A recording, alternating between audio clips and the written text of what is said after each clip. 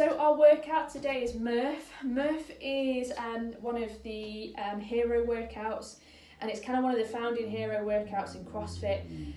Very straightforward workout, but there's lots of volume in this one. So you want to make sure that you're choosing your scale appropriately, and ideally you want to kind of stick with the scale all the way through. So the workout historically is done with a weight vest. So if you have a weight vest or something like a plate, then obviously go ahead and run with that weight vest.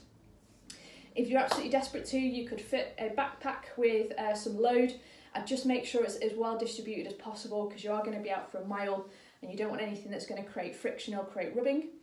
So you're going to work for a 1 mile run with your weight vest. You're then going to come back and you're going to do 100 pull-ups. If you have the availability to do pull-ups, brilliant. There's a couple of options if you don't have pull-ups. You can align 2 chairs and do a bodyweight row. If you have anything like high power lats, you can do a bodyweight row. It'll even work off anything like a staircase or anything that you can kind of scoot under to do that rowing action, just like we would if we had a barbell fixed on a low rig. Your other option is to pick up a weight.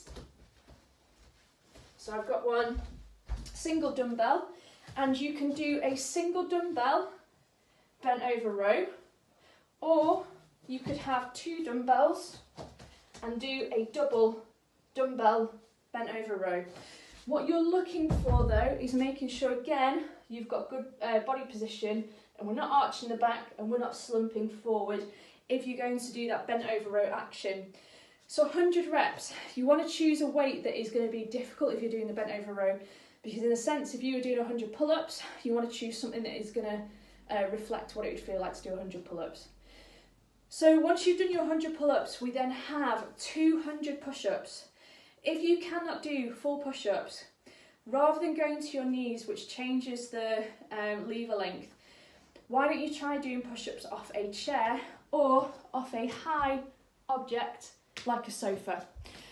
The reason I'd suggest doing that over kneeling push-ups is purely because you keep your body at the same length, so the translation to being strong enough to do full push-ups is going to come sooner than if you do kneeling push-ups.